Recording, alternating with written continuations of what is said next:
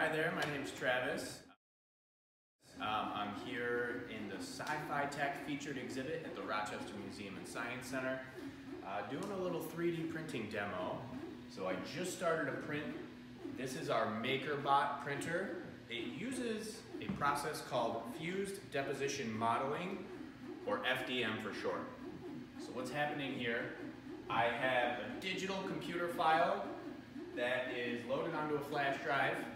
The computer inside the printer slices that file into really thin layers, hundreds of layers. And just like each layer would be like a sheet of paper in your printer. And then it uses a special type of plastic called PLA, which starts out in a coil, looks like this. What's really cool about PLA is it's made from vegetables, fermented vegetable starch. So it is a type of plastic, but it's very sustainable and it can be reused really easily. The PLA goes into this piece that's moving back and forth here. It's called an extruder.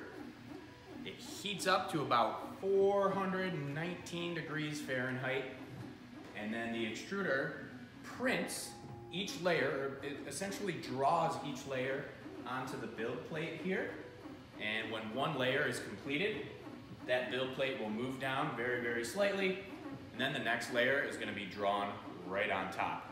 So each of those layers that was sliced up just gets printed one on top of the next, and that's how you end up with your 3D printed object.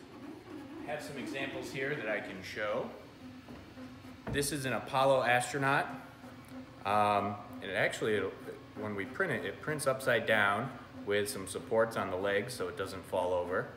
And if you look really closely, it's probably hard to see on camera, but there are really, really thin lines. Each of those lines represents one layer of the print. Each line is about 0.1 millimeters thick, so really, really thin. There is a different type of 3D printing process called stereolithography. You can get much better resolution prints with that, and I have one here.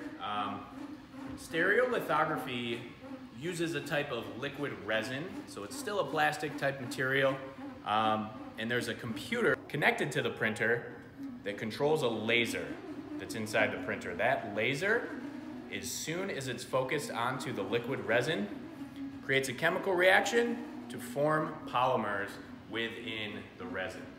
Those polymers harden to make your final object that you're printing. I'm printing something that should help with the current situation that we're in right now. It's a hands-free door handle attachment, so that we'll be able to attach it to doors and open those without touching the handle.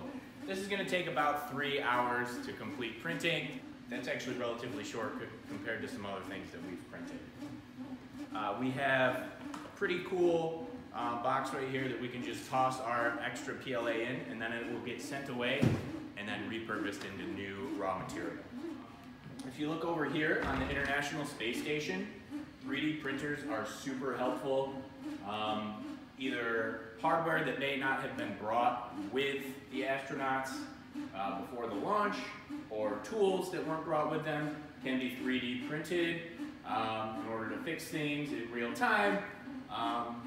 So that's something that's very, very useful. Maybe someday we'll land on Mars, and in that case we'll definitely be using 3D printers to print homes or other buildings or anything that we'll need there. Thanks for watching. We'll see you next time.